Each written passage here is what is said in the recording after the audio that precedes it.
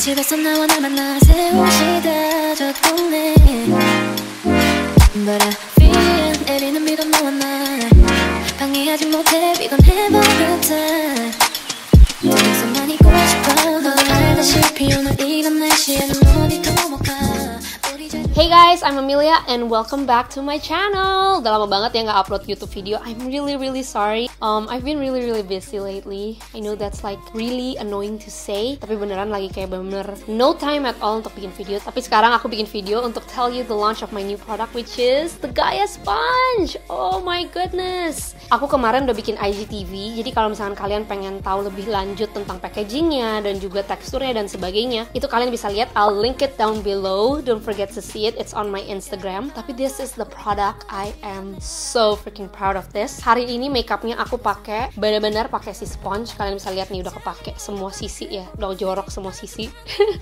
Tapi aku benar-benar using all the sides yang ada di Gaia Sponge ini. Dan itu emang tujuan video ini. Aku pengen kasih lihat kalian caranya gimana aku bikin look seperti ini dengan si Gaia Sponge. Jadi makeup look yang hari ini itu sebenarnya makeup look aku di semua campaign photosnya Tish. Nanti aku bakal kasih lihat di samping-samping supaya kalian bisa lihat. Cuman ini aku foto semuanya sendiri dan aku juga makeup sendiri dan itu semuanya menggunakan the Gaia Sponge. And I am so in love with this sponge. Aku udah pakai sponge ini selama 1 tahun. Aku suka banget. I love it. I believe in it. I trust it with my whole heart. Aku benar-benar udah gak bisa terpisahkan sama si Gaia Sponge because it's that good. Dan bener multi-purpose banget, kegunaannya tuh banyak banget. Makanya di video ini aku pengen kasih lihat kalian all the different types of things that you can do with your Gaia Sponge. Makeup look hari ini tuh fokusnya untuk memperbagus base kita lah. Apa sih step-step yang kita butuhkan supaya base kita kelihatan flawless nanti, supaya in the end makeupnya in general as a whole itu kelihatan flawless. And I'm gonna show it all right here in this video. So yes, I hope you enjoy this video. I cannot wait for you guys to try out the Gaia Sponge. The packaging is just so freaking cute. I'm so in love. And yeah, I guess that's it. Let's get into the video. Okay, let's get started. Oke, pertama-tama kita tuh harus prep muka kita. Pokoknya rule number 1, kalau misalkan kalian tuh applying makeup, itu tuh harus banget yang namanya perfectly prime skin, okay? Ini aku pakai dari Berry, and this one is really good. It's really nice for dry and sensitive skin. Dan by the way, ini mata aku lagi alergi banget ya, around my eyes. Jadi aku bakal apply around it juga, karena kering banget. Oh my god, bener super kering. Sampai kesel liatnya. Pokoknya nasty skin. Next step is to use any serum. Ini aku juga pakai Berry. This is their Berry 60 Skin Brightening Lamp Essence. Jadi the key here is to never stop moisturizing your face. Next is the Berry Very Moist Berry Basket Cream. Dan ini aku pakai lumayan generous. Kulit yang di prep dengan baik dan benar-benar moisturized itu baru kelihatan healthy glowing look from the inside. Sebenarnya muka aku tuh bertekstur banget. Kalian bisa lihat nih, di sini banyak banget bekas jerawat. Di sini juga banyak bintik-bintik kayak whiteheads, jidat juga ada. Cuman kalau misalnya kalian moisturize dengan benar, itu tuh bakal disamarkan lah. Next, aku bakal apply lagi moisturizer. Ini dari Kiehl's. I think this is my favorite moisturizer kalau misalkan untuk prep buat makeup ya, karena dia itu konsistensinya super duper kental. Nih, aku ntar kasih lihat. Nah, dia benar-benar kayak sticky consistency, if that makes sense. Dia thick sih moisturizernya.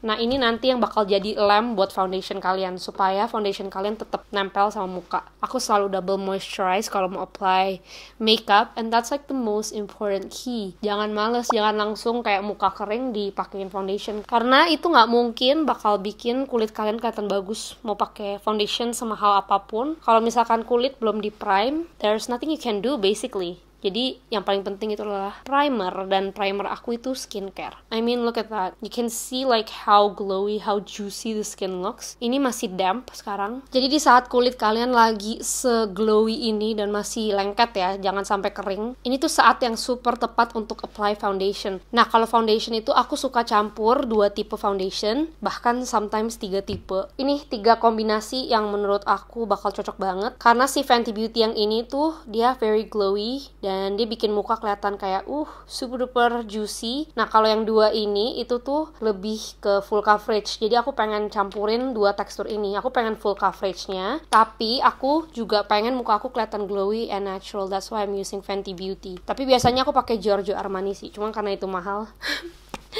I don't really go for it all the time, jadi I use Fenty as well. So 2 pumps of the Fenty, jadi 2 pumps of your glowy foundation, your natural looking foundation. 1 pump of the full coverage foundation, ini Super Stay. Aku biasa pakai cuman kayak half a pump. And then I'll just add the All Hours foundation. Ini full coverage juga, tapi dia kering banget. Jadi aku biasa pakai half a pump as well. Pokoknya semuanya total itu 3 pumps on my hand.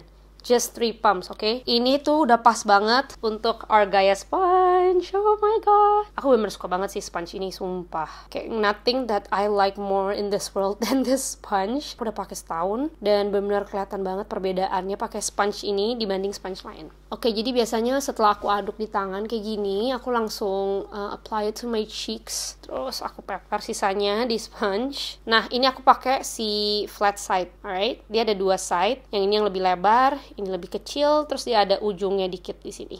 Ini masih bisa dipakai juga. Biasanya aku pakai buat blending. I'll take the foundation like so, and then I'll just continue applying it onto my skin. Menurut aku, kalau misalkan kalian itu applying foundation, jangan ditarik. Don't drag it across your face. You have to dab it in. You want to get the most out of your foundation. Jadi this is what you do. You stipple it in. Pelan-pelan aja. Take your time. Tapi kalian udah lihat belum sih? Ini baru segitu doang udah kayak ke cover banget, tapi masih ada sih hitam-hitam di sini, cuman ke cover banget gitu loh. Nih dibandingin sama yang sebelah sini yang masih ada jerawat tuh, ya kan? Gila sih, insane. Bener-bener cara kayak gini aja, di press into the skin like so. Now I've applied the foundation to the whole face. Kalian bisa lihat, ini udah kelihatan way better. If I go closer, sebenarnya masih banyak banget sih. Kayak kalau misalkan ini di kamera nggak terlalu showing, tapi ini tuh masih banyak bintik-bintik ya yang kelihatan. Nanti kita bakal tutupin lagi pakai concealer. Kalian bisa lihat di tangan, ini masih ada a bit of foundation left. This sponge bener nggak sedot produk sama sekali. Bener minim banget sedot produknya. Apply it to your neck supaya warnanya nyatu. Nah, sisa yang ada di tangan, basically kalian tambah-tambahin aja di area yang menurut kalian kurang ada coverage. Kalian bisa lihat kan, karena pengaruh dari si moisturizer yang masih basah tadi, ini kan jadinya muka aku masih glowing nih, walaupun emang si foundationnya itu cenderung lebih ke glowy foundation. Tapi kan aku juga masukin full coverage foundation yang memang matte, jadi kalian masih bisa lihat dari dalam itu kayak peeking through like the glowiness. Okay, so next step is concealer. Aku biasanya pakai Tarte Shape Tape. Ini warnanya kalau nggak salah light medium, dan aku juga pakai dari Colourpop. Again, the same theory applies. Aku selalu pakai 2 tipe concealer dan foundation, jadi aku selalu campur full coverage sama yang kayak glowy finish. Ini pertama-tama aku bakal pakai si Tarte dulu underneath my eyes. Nggak usah banyak-banyak, pokoknya yang penting secukupnya aja supaya dia ada coveragenya. And also on my chin. Kalau kalian lihat, ini tuh warnanya nggak jauh beda ya sama warna kulit aku. Makanya aku biasa pakai concealer yang warnanya a bit lighter than my face. Nah, yang ini lebih terang daripada warna kulit. Nah, ini sekarang aku bakal blend. Same rules apply for your concealer. Pokoknya blendnya itu harus di dab. Jangan ditarik gitu loh di muka. Karena kalau misalnya ditarik-tarik kayak gitu, kemana-mana dong. Pindah-pindah dong. Apalagi kalau nanti udah cream contour, itu bakal mindah-mindahin produk yang kalian udah taruh di muka kalian. Jadi jangan dong. Don't waste your hard work dengan cara menarik foundation kalian. Dan dengan cara kalian menekankan di kulit kayak gini, itu actually bakal bantu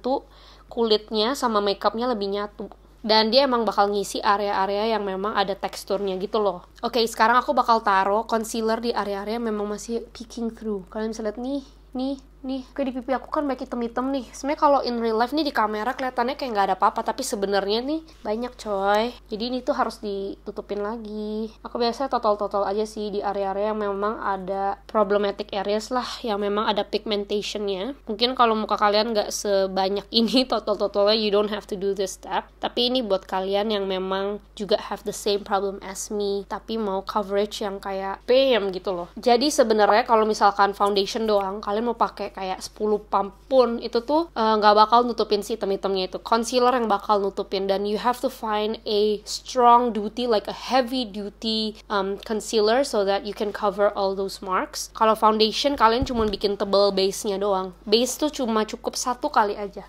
Bener 3 pump all around the face till the neck. Nah itu udah cukup banget. Itu udah cukup tipis. Jadi jangan lebih dari itu. Nah ini sekarang kan di pipi aku udah map out the areas yang memang ada bintik-bintik. Caranya supaya aku bisa blend si item-item itu aku cuman pakai the same side dan aku tap pelan-pelan banget supaya dia tuh nggak kehilangan strength-nya dia, karena ini kan full coverage concealer kan. Tap pelan-pelan aja dan itu tuh bakal cover banget. Some areas nggak ke cover, memang ada yang lebih hitam nih kayak yang di sini.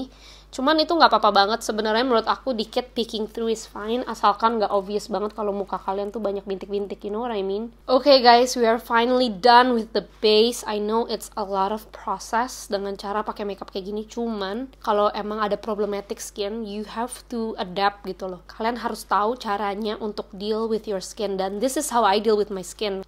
So I'm gonna use this soalnya, I don't know how to read it, tan de Chanel, apalah kata lo. Tapi dalamnya kayak gini. Ini bener-bener bagus banget sih krim kontornya. If you guys wanna try, I'm going to be using this side right here. I'm gonna grab the product like this. Dan ini karena space-nya kecil, karena dia surface area-nya kecil, jadi dia tuh bakal bisa precise banget. I will now map it out on my face like so. Ini bakal add contour. Tuh, lihat gak sih udah ada contournya sekarang. You can tell the difference from this side to this side. Cuman aku bakal add more. Cream contours are the best. Kalau misalnya kalian pengen natural looking skin, cream contouring is the way to go. Ini aku bakal contour aja sih the whole face. I will now contour my forehead as well. Gotta drag it down so it looks a bit more natural. Now I'm done with the contouring. I can go to the next step, which is cream blush. You can probably see better if I'm up close, tapi aku udah pakein contour dan muka aku udah lebih, you know, masuk. Next, I'm gonna be applying the blush. Ini dari Sunny's Face. Kayak isi cuman kayak gini. Dan biasanya aku juga langsung total aja. Ini bakal di-apply on the apples of my cheek. Using the same area ya. Oh my god, aku hampir lupa. Ini ada satu sisi lagi kan yang di atas ini. Yang memang kecil banget areanya. Itu juga bisa pakai buat kontur hidung. Jadi buat detailed work. So, what I'm gonna do is I'm just gonna grab it like this. Pakai ujungnya. Then I'm gonna apply it on my nose. Langsung kayak gini. Dan ini tuh bakal bikinnya lebih blended sih menurut aku ya. Aku nggak terlalu bisa kalau pakai powder. Tapi kalau pakai cream blush and also with the Gaia Sponge, I can do it. It's like so easy. Aku juga nggak terlalu demen kontur hidung yang terlalu obvious. Jadi biasanya kalau pakai si Gaia Sponge, dia bakal lebih blended aja sih. Seamless gitu. My nose is now contoured. You can add more if you like. Tapi in general aku nggak terlalu suka kontur hidung. Kayak aku biasa tinggalin aja hidung. I usually just recheck everything. Dan aku bakal pakai pantatnya si Gaia Sponge ini untuk, you know, just blend it out. Blend the rest in. Basically pressing the product back into the skin. Jadi bener kayak supaya produknya itu nempel, ya harus diginiin. Supaya dia blended juga kan. Lebih baik sebelum di set itu udah di rapihin dulu lah kira-kira edgesnya kayak gimana. Karena kalau udah di set ya udah nggak bisa go back gitu, nggak bisa apply lagi. Lebih baik ya sebelum kalian setting everything lah. Now we're going to set our face with a little bit of setting powder. Ini translucent by Laura Mercier. Aku emang udah pakai ini super duper lama dan nggak pernah pakai yang lain. Nah biasanya nih kalau misalkan aku setting, aku pakainya dikit aja. Jadi whatever's on the brush, tap it out. Kita bakal set pelan-pelan. Nanti kalau misalkan ada area-area yang memang membutuhkan a bit more coverage, aku baru setting lagi lah pakai powder gitu. Tapi kalau misalkan translucent powder, aku prefernya pakainya tipis-tipis aja dan aku pakai the whole face. Biasanya kalau misalkan kalian apply powder kebanyakan di sini, nanti dia bakal creasing di sininya. Apalagi kalau kalian punya under eye itu banyak kerut-kerut, jadi lebih baik pakainya seminim mungkin aja. Yang penting tuh powdernya set. And again, aku pakainya tuh bener di tap aja. Jadi aku nggak mau narik apa-apa sih kalau bisa. Jadi semuanya itu masih stay in place. Kecuali leher ya. Kalau leher mah udahlah bodo amat. Soalnya kan nggak terlalu kelihatan. Yang penting warnanya nyaru aja gitu. Kalian bisa lihat muka aku sekarang jauh lebih matte. Lebih nggak ada kayak glowy yang kayak tadi. Cuman it's fine. Ini step penting juga. Kalian benar harus set muka kalian dengan baik. Nanti kita bakal bring back the glow to the skin. and I'll show you later, okay? Okay, so the next step is to apply a powdered foundation like this one. Ini dari Studio Fix. Dan ini called the Powder Plus Foundation. Exactly what it is. Nah, aku biasanya pakai powder puff ya. Jadi kalian bisa pakai powder puff apapun. Tapi aku demennya yang kayak gini, yang emang ada microfibernya gitu. Karena dia bakal lebih, nendang gitulah. Coveragenya lebih full. Di sini aku baru bakal betulin area-area yang memang butuh lebih banyak coverage. Nah, misalkan ini nih, masih ada beberapa yang kelihatan ya. Kayak item-itemnya masih nembus lah. Aku bakal total aja pakai ujungnya. Ini warnanya juga senada sama warna kulit aku, jadi nyaru banget. Jadi for all the areas that probably needs a bit more coverage, aku biasanya pakein lagi. Dan ini juga bisa kalian untuk ngerapihin tadi kalian punya contour, misalkan agak kurantakan, just do that. And then see, bakal ada garis gitu. Dia bakal ngemisahin kalian punya contour with your chin. So your face looks a bit more chiseled. Dan dengan produknya dipencet kayak gini into your skin, dia itu bakal bikin lebih menyatu ya foundationnya. Jadi base kalian tuh jadi lebih flawless aja. Tada! That's basically the steps untuk a perfect base. Tapi kalau misalkan kulit kalian tuh kayak aku, banyak bintik-bintik, kalian memang harus take the time and effort untuk bener-bener menutupi satu persatu. Every single pigmentation itu butuh cara penutupan yang berbeda. Misalkan aku ada yang kayak hitam banget, ya aku bakal pakai a different way gitu. Aku bakal use a different concealer yang memang lebih kuat lagi dibanding si Tarte ini. Tapi ya so far aku masih demen banget sama yang kayak gini. Sekarang aku bakal pasang alis aku dulu nih, bakal gambar alis off camera, and then I'll be right back. Okay, I'm back. Aku udah pakai alis. Aku emang hari ini pengennya alisnya yang lebih kayak ya santai aja gitu, nggak mau yang terlalu strong. Ini aku pakai mineralized skin finish. Ini sebenarnya bedak, cuman aku pakai untuk bronzer.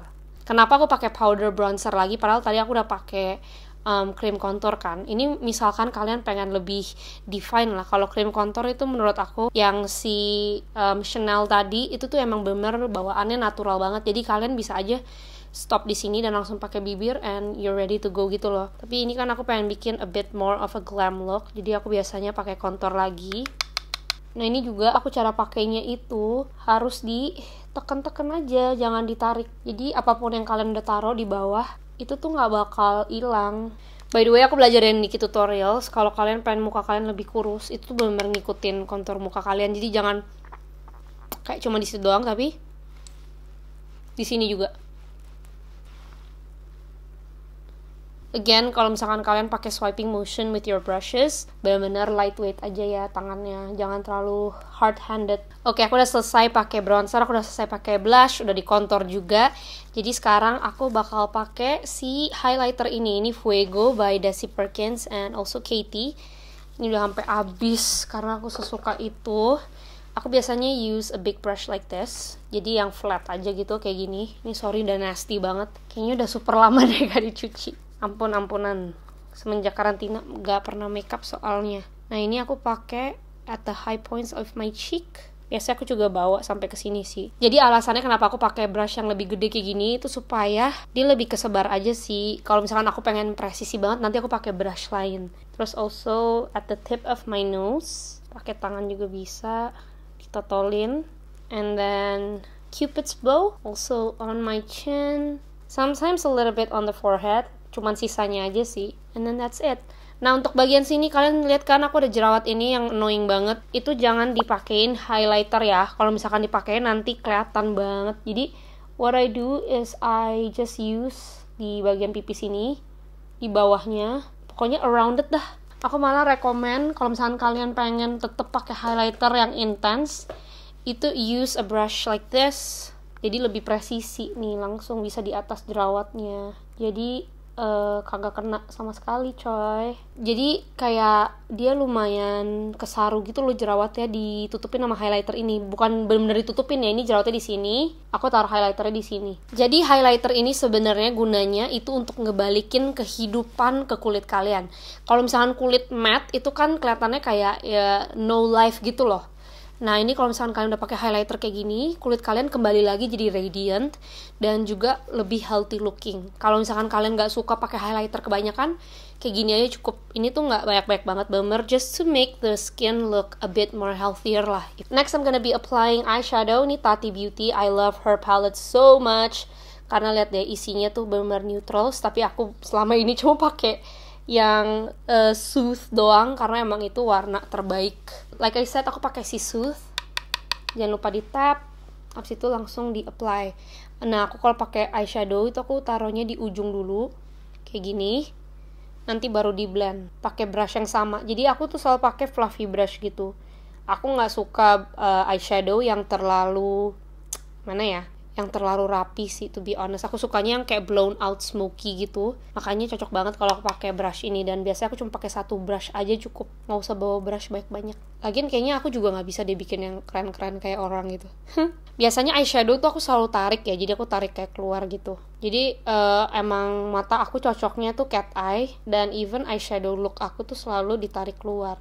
Aku pengen matanya tuh kelihatan kesedot gitu. Aku sehari-hari emang pakai eyeshadow tuh yang natural looking, jadi nggak terlalu too much. Even though I'm wearing so much makeup, tapi kelihatannya natural aja gitu. Kalau misalkan eyeshadow kalian satu warna dan warnanya itu cuman emphasizing your eye, I think that's the best type of makeup. Okay, I am done with my eyeshadow on the top. Sekarang aku bakal ambil the same color and use a pencil brush, terus aku bakal tarik di bawahnya. And misalkan kalian ada kerut-kerut, aku tuh mata bawah sini sebenarnya banyak kerutan, apalagi sekarang mata aku lagi alergi ya. Kalau misalnya lihat dari deket, ini tuh kerutannya, aduh, geli banget. Ini harus banget pakai eyeshadow di bawah sini supaya dia nutupin all your nasties. Jadi sebenarnya aku kayak really good at hiding my imperfections. Misalkan aku pengen define the eye a bit more, aku biasanya ambil si ritual ini, tapi bener kayak dikit banget dan cuma di ujungnya doang. Ini biasanya aku pakai bener-bener deket banget ya di bawah mata, nggak di spread out. Itu supaya kayak ada eyeliner aja gitu. Tapi kalau kalian mau, bisa juga ambil dikit terus apply-nya di ujung-ujung sini. Kasih a little more detail to the eye look, jadi lebih smoky, tapi the overall eyeshadow isn't that smoky. Okay, now I'm done with the eyes. I'm loving this makeup so far. This is like my day-to-day makeup basically. Nah, ini again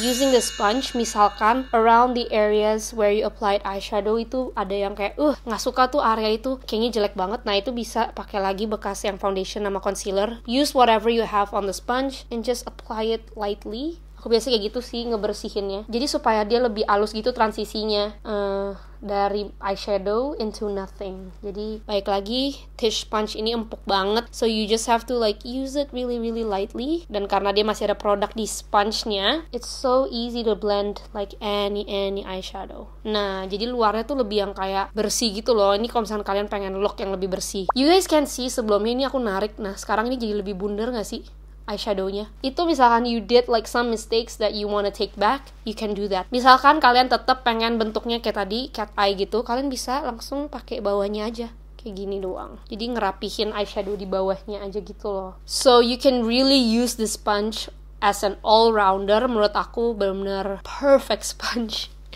I cannot say this enough, tapi emang aku bener demen banget sih sama si Gaia Sponge, the best. Nah, sekarang kita bakal apply eyeliner, dan aku tuh udah nggak pernah pakai eyeliner lagi, mungkin karena males.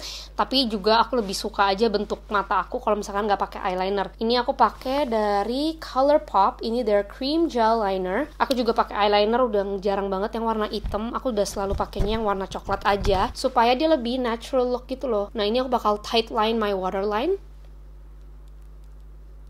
Jadi kalau misalkan kalian waterline pakai brown gel liner or whatever liner you have, itu bakal give a definition to your eye. Jadi dia lebih ngebentuk si bentuk mata atas. Dan biasa aku merem-merem kayak gini supaya dia transfer dikit ke bawah, karena aku juga pengen definisi di sana. Tapi aku nggak mau pakai lagi karena aku maunya kayak tipis aja. Pengennya supaya lebih natural looking. Tish Beauty ini tuh paletnya ada yang glitter ini, dan ini tuh bagus banget. Aku biasa cuman ambil like a tiny bit on my finger. Kalau misalkan kalian pengen natural look, you can just stop right here, tapi ini aku pengen kasih lihat a bit from what I did in that video, and aku cuman apply it kayak gini aja. See, oh my god. Kalau misalkan mata kalian itu nggak matte eyeshadownya, itu bakal bikin mata kalian lebih pop. Jadi instead of people looking at your pimples, mereka bakal perhatiin si glitter ini. Jadi a bit of a distraction lah. Ini caranya aku kayak semi menipu orang Kalau misalnya mereka mikir kayak, oh my god, your skin looks great, sebenarnya enggak. Aku taruh highlights-nya di titik-titik yang aku pengen taruh. Jadi mereka fokusnya ke highlight itu dibanding ke jerawat-jerawat atau beruntusan aku. Jadi the moment they see me as a whole sekarang, it looks like, oh damn, she looks good. Padahal when I take off the makeup, nih. Dan ini glitternya gila banget sih, emang the best so far. Aku pakai dikit banget dan aku bener kayak sebar sampai ke deket alis aku. Next, I'm just gonna curl my lashes and then we're gonna go straight to mascara. Untuk maskara aku bakal pakai Maybelline's Total Temptation. Ini waterproof juga. Aku suka karena dia jago banget misahin eyelashes aku yang udah gersang ini. Dan jujur kalian pakai nggak pakai maskara itu beda banget loh. Walaupun lashes kalian tipis-tipis atau kecil-kecil, ngaruh banget. Jadi ada lebih definisi gitulah. Biasanya aku biarin si maskaranya itu kering dulu, baru nanti aku apply a second coat. And then I'm done. Oh my god, it's such an easy makeup look. Cepet banget sih eyeshadownya. Yang lama tuh base. Kayaknya for me yang selalu lama banget itu base. Karena eyeshadow aku nggak pernah yang aneh-aneh. Aku selalu warnanya yang kayak neutral gitu. Tapi untuk base emang penting banget. Kalau misalnya base kalian bagus, everything else it looks good with it. Now this is the final and most important step menurut aku. Kalau misalkan kalian lihat muka aku sekarang, yes it's okay, tapi is it great? Maybe not. Aku pengen kulit aku benar-benar kelihatan kayak glassy, seamless yang kayak, aduh. By the way, barusan aku apply setting spray dari MAC, ini Fix Plus, dan kameranya mati. Aku nggak sadar sama sekali, so sorry about that. Tapi aku tadi semprot sekali, aku diamin, aku kipas, pokoknya sampai kering. Aku semprot lagi sekali, kipas lagi, terus kering. Muka kita ini tuh sebenarnya butuh banget yang namanya moisture, karena makeup yang kalian taruh, apalagi powder dan sebagainya, itu nyerap air banget dari muka kalian. Dan kalau misalkan kalian balikin lagi moisture-nya ke muka kalian, itu bakal bikin muka kalian lebih healthy looking, if you know what I mean. Aku kenapa pakai 2 layer, karena aku pengen banget kelihatannya super duper moisturized, and that's just how it is. You have to use a lot of setting spray, nggak boleh pelit, benar-benar bikin kulit jadi very very glowy lah, seperti yang kalian bisa lihat sekarang. Tadi before and afternya kalian bisa lihat udah glowy, tapi sekarang lebih yang kayak healthy. Ini kayak pertama aku waktu pakai si moisturizer dan sebagainya, skincare. Ini hasilnya jadi lebih kayak gitu, dimensionnya lebih ada. Nah sekarang the second step itu adalah untuk pakai another layer of setting spray. Ini dari Studio Tropic, namanya Dream Setter. Aku demen banget sama yang ini yang glowy version, karena di dalam si setting spray ini itu ada particle, apa sih, glitter particle lah, jangan bilang glitter deh, shimmer particle. Jadi dia memang ada glitternya dikit, tapi nggak yang gede ya, dia bener-bener halus banget. Jadi ini tuh nanti bakal bikin muka kalian lebih glowy lagi gitu. Dan aku biasa pakai cuma di sini doang. Di T-zone aku nggak pakai, soalnya aku memang lebih oily nantinya di T-zone area. So now I'm gonna spray this on the sides of my face. Cuma di samping aja, jangan di T-zone. Kipas lagi. Pokoknya semua setting spray itu harus dikipas sampai kering supaya dia set. Jangan sampai dia netes. Kalau misalkan netes, nanti makeup kalian ikut luntur. Walaupun itu tujuannya adalah untuk set the makeup, still whatever water yang nanti nempel di muka kalian, apalagi kalau udah ngalir, itu pasti ngebawa produk-produk yang di bawahnya. Okay, I'm finally done with my makeup. A really long time, but trust me, it's worth it. Lipstick yang sekarang aku suka banget pakai itu Donatella by Pat McGrath. Packagingnya kayak gini. I know this is very very pricey, tapi warnanya bener cocok banget sama my skin tone, makanya aku suka banget. Ini aku bakal apply sekarang di bibir. Honestly, kalian bisa stop aja di sini gitu loh, karena ini satin finish. Jadi pakai lipstick yang satin finish aja supaya tetap overall muka kalian tuh kelihatannya kayak healthy looking, even your lips. Nah, the trick is to use some gloss. Ini aku pakai glossnya dari Jeffree Star and Shane Dawson.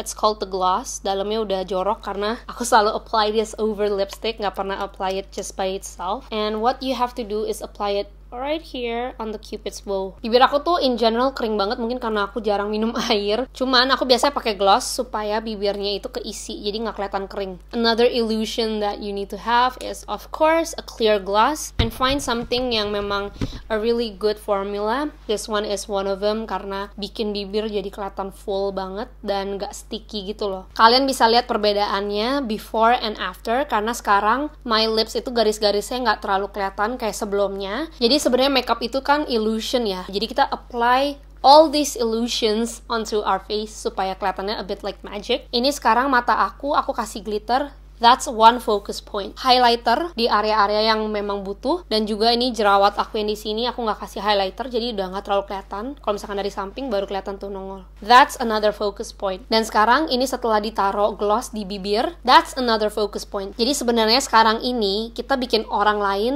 ngelihat apa yang kita mau mereka lihat. So we put all these focus points around our face, like our cheeks, nose, eyes, and lips, supaya mereka distracted gitu. That's it. That's the trick. That's the whole thing. Okay guys, so that's the end of the video. I hope you really enjoy this video. Aku suka banget sama look ini. Gampang buatnya, eyeshadownya gampang, glitternya tinggal di tap doang, gak usah pakai fake eyelashes. Bener-bener simple banget, dan bahkan kalau misalnya aku gak mau glossy lip, aku tinggal blot out aja dan udah perfect look banget. Ini bisa buat evening look, morning look, whatever. It's a very versatile look. So yes, I hope you enjoyed this video.